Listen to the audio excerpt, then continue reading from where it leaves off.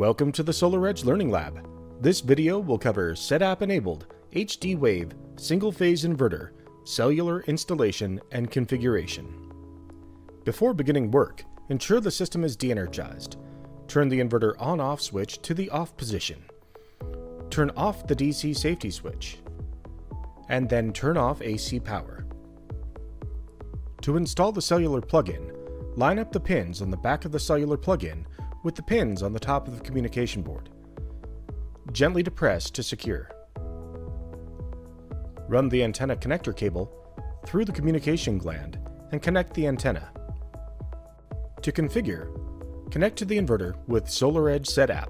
Select Monitoring Communication.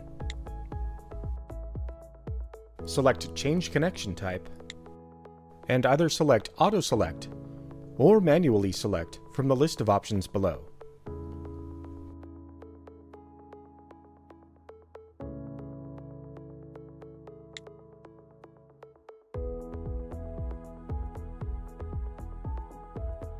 After the inverter has connected to the monitoring portal, SOK will be displayed.